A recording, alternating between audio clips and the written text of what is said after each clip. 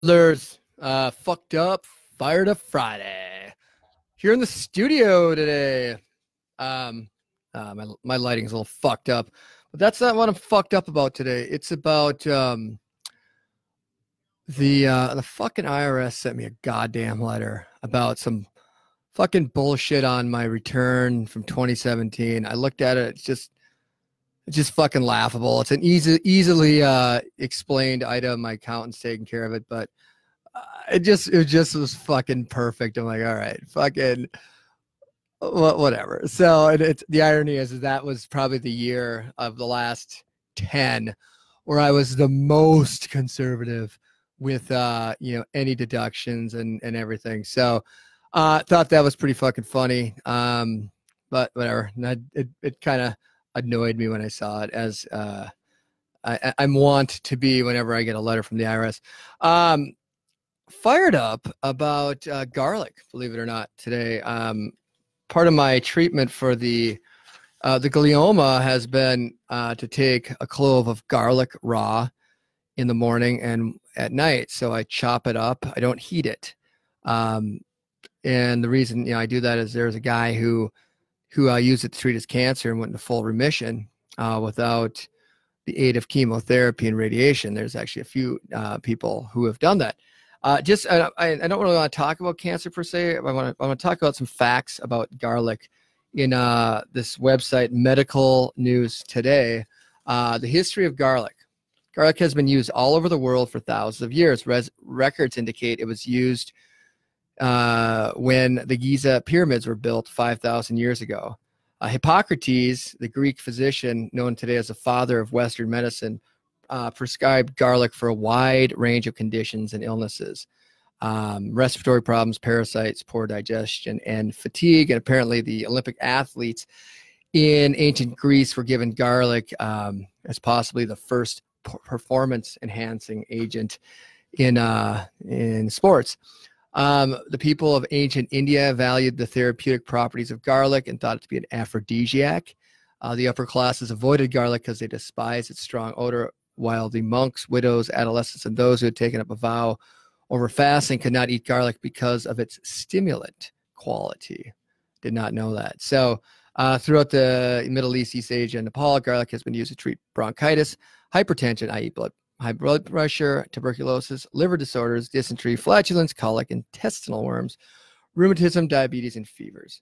Garlic today is used by people for the prevention of lung cancer, prostate cancer, breast cancer, stomach cancer, rectal cancer, and colon cancer. It's important to add that only some of these are backed by research. Right? Reason there's not a lot of research is because there's probably no money in it. Short-term heating reduces the anti-inflammatory effects of fresh, raw garlic extracts. So benefits. This is important. So and I'm going to bring this full circle for a second. People who ate raw garlic at least twice a week during a 7-year study period had 44% lower risk of developing lung cancer, according to a study conducted at the Jiangsu Provincial Center for Disease Control and Prevention in China. Here's where it's really interesting. Brain cancer.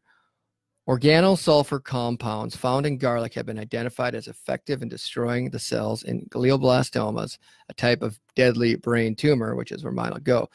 Scientists in the Medical University of South Carolina reported in the Journal of Cancer that 3 pure organosulfur compounds from garlic, DAS, DADS, and DATS, demonstrated efficacy in eradicating brain cancer cells, but DATS proved to be the most effective.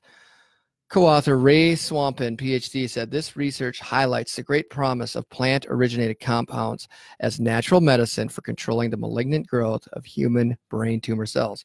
More studies are needed in animal models of brain tumors before application of this therapeutic strategy to brain tumor patients. So, garlic is a powerful antibiotic, good for heart protection, prostate cancer, high cholesterol, high blood pressure.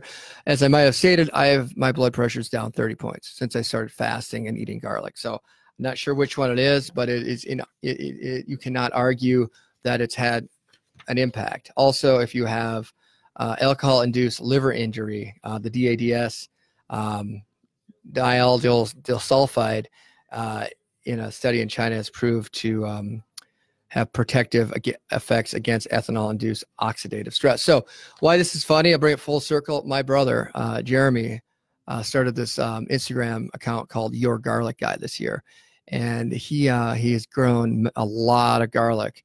And I don't believe in coincidences. So hopefully you guys made it to the end here where we got to the point. And the point is, I hired him to work for me, partially because of his work on his videos that he would post to Instagram. I thought it was fantastic. So I don't believe in coincidences. I don't believe that the universe puts us anywhere by accident.